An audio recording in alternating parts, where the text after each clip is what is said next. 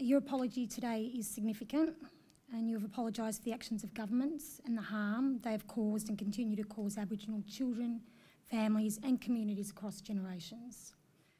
An apology without action is not enough.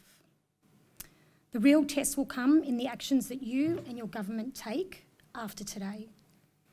Our children should be able to grow up healthy, happy, strong, connected, knowing their culture and who they are in themselves.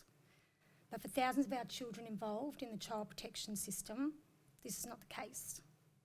It's been heartbreaking over the past few months to sit in this room and in rooms across this state and hear story after story of how our child protection system is failing our Aboriginal children. We are here 26 years since the Bringing Them Home report and some 16 years after the Prime Minister's apology to the stolen generation.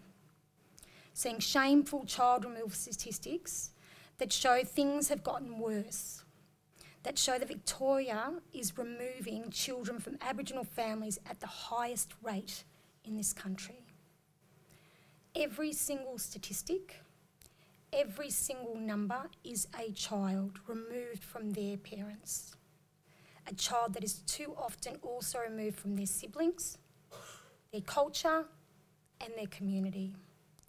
Victoria's child protection system is causing devastating long life impacts on our children, our families and our community. It is creating trauma that is passed on to future generations. We sometimes make the mistake of talking about the child protection system as if it's a thing that exists and runs itself.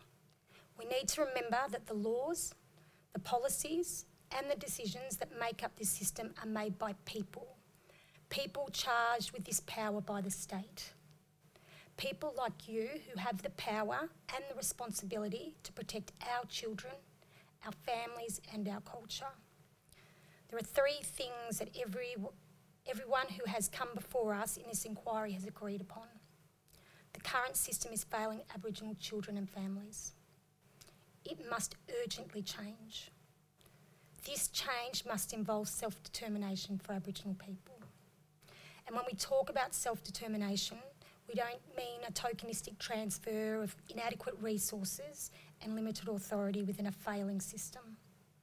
We mean giving Aboriginal people genuine control of the issues that affect our lives, giving us the power, the resources and the authority to design a system that enables our children and families to thrive. Minister, this is the action that must urgently follow this apology.